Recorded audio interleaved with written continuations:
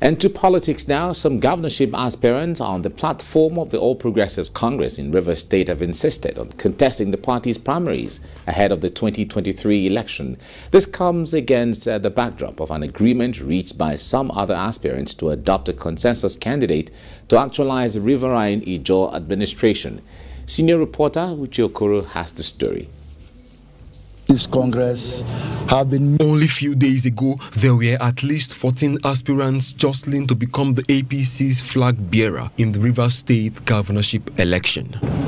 Now, some of them have decided to step down for one person. Good morning. But their choice is still up against aspirants like Riverine-Ijaw and Magnus Abbey, who have resolved to go into a contest with the primaries.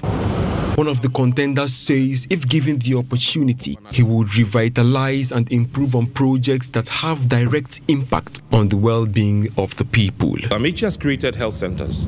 These health centers have been abandoned. We can turn these health centers to GP surgeries.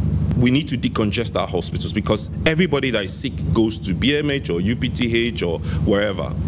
We don't have, that still brings me back to the structure. We don't have an organized structure whereby, say, for example, we have D-Line and we've got 4 health centers in D-Line. The APC aspirant also speaks passionately about his plan for the welfare of pensioners and persons living with disabilities. Someone who would work all their life and still be owed pension is just wickedness.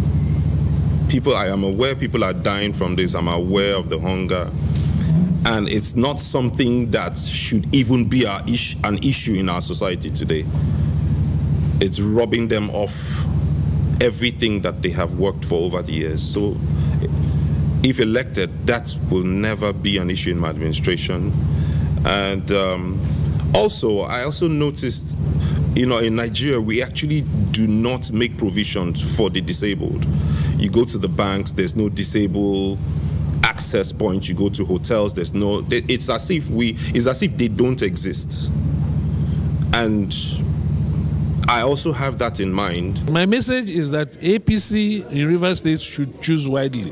They should allow the Spirit of God to direct them to somebody who has the interest of the state at heart, somebody who will, change the state from what it has been all these years. Riverine-Ijaw, in his part, has advocated decentralization of the country's security architecture with the creation of state police. Uche Okoro, TVC News, Port Harcourt.